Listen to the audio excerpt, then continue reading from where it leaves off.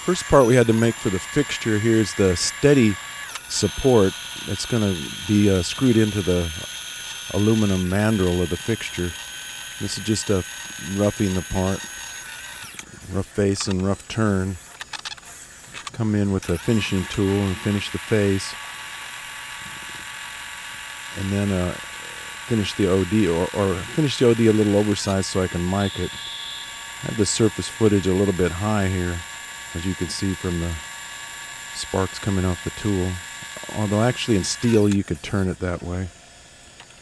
So I mic'd it and it was a little big, so I had indexed the insert before this as well. Slowed it down a little bit, not too much, maybe about 100 surface footage. It seemed about right. Or it could have been just the insert was dull too. And I got it to the size I want. We're going to put in this is a Tungloy feed milling cutter. And here I'm gonna just rough off most of this stock on one side of the part here. Actually, I'm running this very conservative. I've run this at a lot higher feed rate than what I'm showing in this video, but just for this one part, I didn't want to take any chance of moving it in the chuck or anything. I think it's going about 600 RPM at 60 inches a minute here. I have run this at the same RPM at 120 inches a minute, twice the speed rate. It does fine. So that's the stock roughed off. And then here's a half-inch 4-flute carbide end mill. And this is like an adaptive roughing cycle. The Esprit software calls it profit milling, but it's basically the same thing as AutoCAD's adaptive cycle. So it knocks out the middle with a trochoidal milling cycle, and then it starts making passes around it like you've seen it here.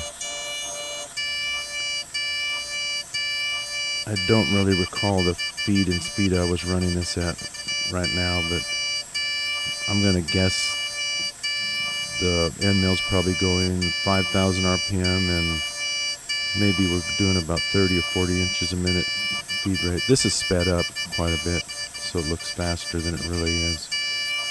Otherwise, we'd be here for, 15-20 minutes while this is milling it out.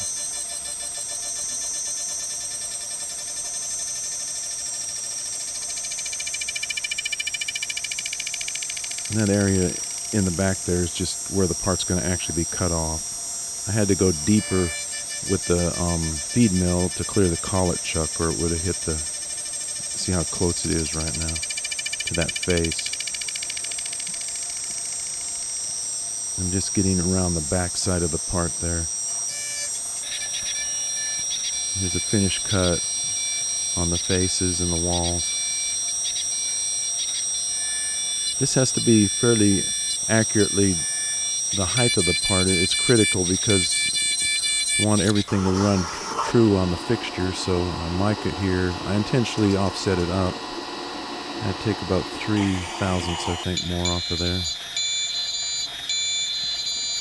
Because when it fits into the aluminum mandrel, I want everything to run at the same diameter as the part on the OD of that.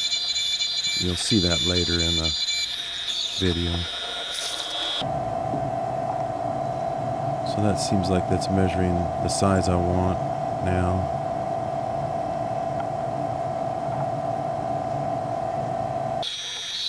I'm going to spot drill for the screw holes. Single flute spot drill. It's just a high-speed steel cobalt, high-speed cobalt. 265 thousandths drill. Clearance for a 1/4 inch screw.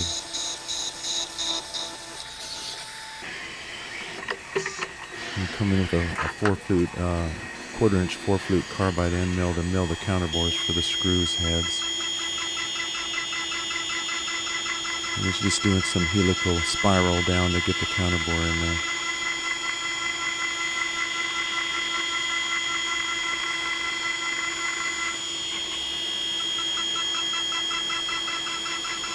Don't really remember the feed and speed here. I think it's probably The end mill's probably going at least 6,000 RPM and I'm going to say 30 inches a minute. This is also sped up quite a bit here.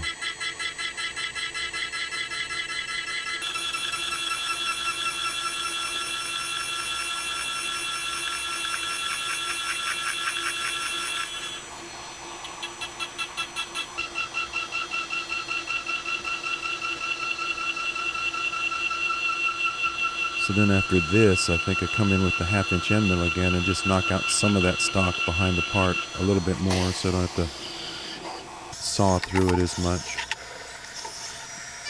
So that's what it's doing here.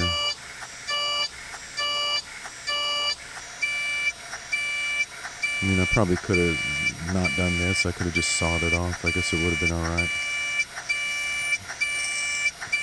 Probably could have even milled it off of there, but I just didn't want it to drop off into the chip conveyor, so I left it hanging on the stock. I take it out of the chuck here, and I'm going to go over to the bandsaw and cut it off. Bandsaw happens to be right behind my machine, so just go back here and cut the part off. I think this material was a 4340, some kind of commercial heat treat. So I guess it was maybe around 38 Rockwell, maybe 34, 38 Rockwell C on the hardness.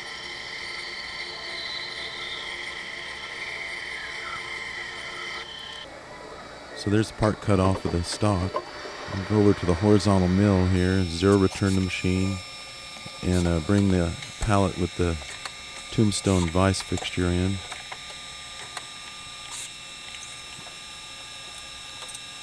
And set up some parallels and whatever I need to get the part,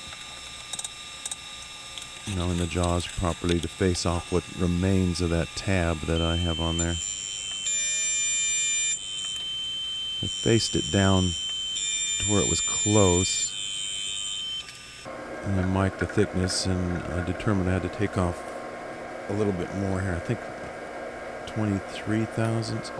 So I zeroed the Z display and just jog it down the amount. And I just did this all manually. I didn't make any program for this. I had to make this part first because I'm going to mill a pocket in the aluminum fixture to receive this, so I wanted to make sure it fit correctly when I milled the aluminum, you know, mandrel fixture thing. So that's why I'm doing this part before that.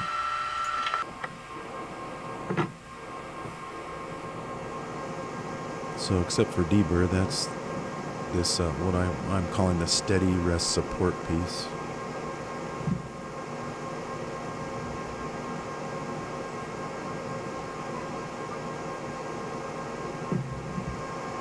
So here's the aluminum mandrel piece. I'm going to turn the end of it to take the nut that you saw in the previous video. I showed the spree programming and everything on the nut in the previous video. Just roughing it off here down to 1 5/8 inch diameter.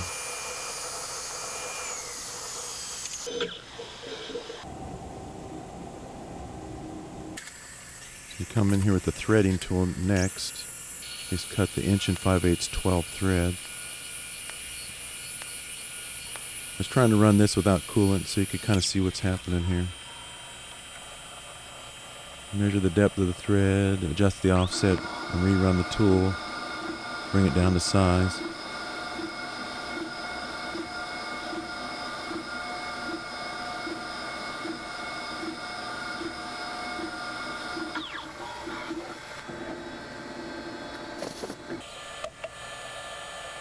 So that seemed to fit all right. So then I could start the... Now I was going to mill some clearance on the way the part fits on the fixture. It doesn't really... Most of this sleeve thing is cut away. So in order to get this mandrel in the tube, I was milling clearance on the back side of it. So one side is kind of left round, if you will, And these flats I'm milling are just clearance, so that there's quite a bit of clearance actually on the tube itself. And when you see the video, I haven't made the video yet of milling it, but I've taken all the video clips. And when you see that, you'll see that I've clamped the part to this mandrel with, oh, here I stopped the machine because see how close it is to the chuck jaws? And the beauty of this Capto systems is you can just add an extension to this tool holder and then retouch the tool off, or you could even just add the height of the extension to the offset if you were so bold as to do that, but I don't typically do that. So you touch the tool off, and now when I came down, you can see I had plenty of clearance here now. I think that was like a 60 millimeter extension I put on there, I think. And so here's another one of those tricoidal adaptive things that AutoCAD calls it that, and Esprit calls it the profit milling cycle. They're just fancy names for a tricoidal roughing cycle, really. And I'm roughing this this notch out to take the part that you just saw me make, the steady rest support. This is more or less in the middle of this mandrel, so I'm going to support the middle with the steady rest. But half the part is plasma cut out of this tube, and so I got to have some kind of support here, or else you can't rotate the part in the steady rest. There is going to be gaps there on the ends of that piece, but the solid jaws of that steady rest that's in the machine right now can kind of span over that, and it worked. I've already milled the parts and it worked fine.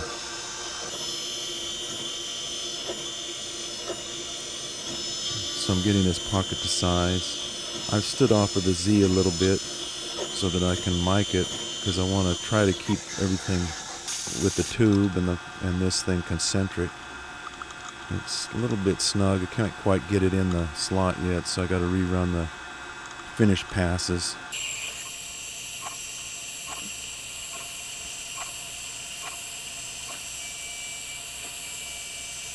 And just get it so it fits first, and then I can mic over the part and see if my position is where I want it.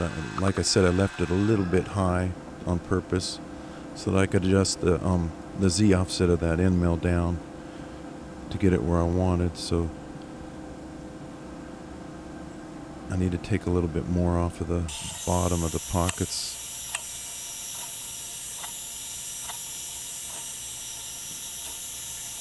Which is what I'm doing here.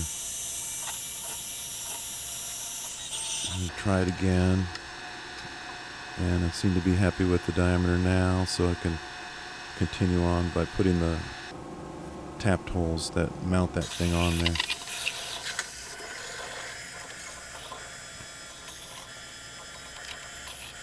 Didn't have this tool set up, so I had to retouch off new tools. The 3/8 spot drill.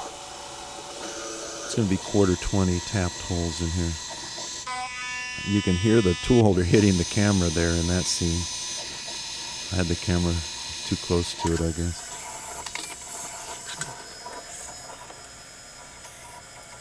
So I had to put a new tool for the tap drill, a 203 thousandths drill. It's just a Cobalt Jobbers high-speed steel drill.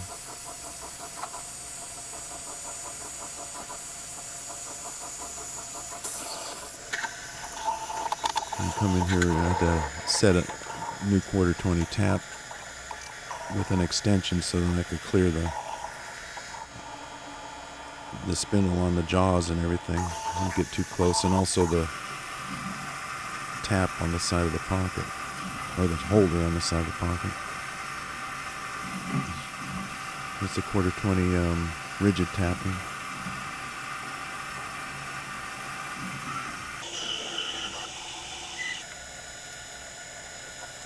Clean the shavings out, try the part on there, make sure everything lines up.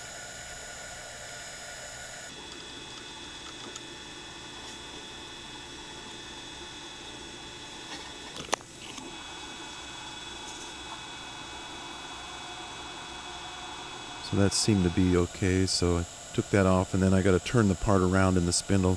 Didn't really show that in this video, but I back off the steady rest. I think I moved the steady rest and backed off the tailstock here, and then turned the part around. Had to move the steady rest forward. I didn't show that, and I put that cardboard over the jaws of the steady rest so that I wouldn't be getting shavings in there and causing problems with that. That's the rough face mill just to knock off the major part of the stock, and then this 1/2-inch end mill. There's going to be a pilot in the end cap piece that goes on there that fits on that boss there, pilot hole I should say, that fits on that boss. And then I'm going to drill and tap 4/4 20 holes that are going to hold that piece on there.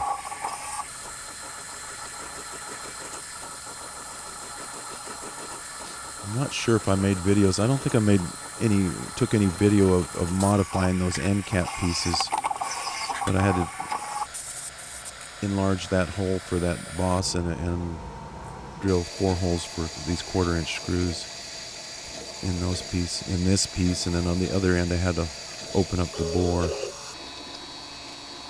for the 5/8 12 thread on the other end.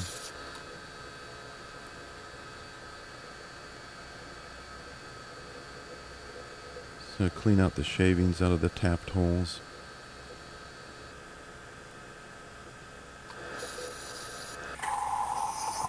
Now I got to put a center in here to hold this on the tailstock so that I can do the rest of the milling on the fixture. I'm just drilling a hole here to start so that I can mill a 30-degree angle with a 1/4-inch end mill here. I like to do it this way on this machine because this more or less guarantees that it's concentric to the rotation if you do it this way. It'd probably be fine if you center drilled it, I guess, but if there's any inaccuracy in your center location, it's going to make the center run out. I'm just showing here the dogs that drag the steady rest. So it has this hydraulic plunger that grabs the Z-axis there. There's these 2 bosses, one for the steady rest up on that side and one for the tailstock on the other side of where the X-axis slideway is. You see that's the one grabbing the tailstock there, pulling it forward. And then it clamps down to the ways, and then you extend the quill for this tailstock. And here's basically the same milling as I did on the other end of the fixture, just to mill clearance in there so that it can fit on or it can slide in the tube easily. And you'll see that on the next video of machining the tube, how that kind of works. And these aren't really critical, just mill some flats to get some clearance. So that's going to be it for this video. The next video is going to be about actually milling the real part on this fixture. So thanks for watching, and please subscribe if you haven't subscribed already.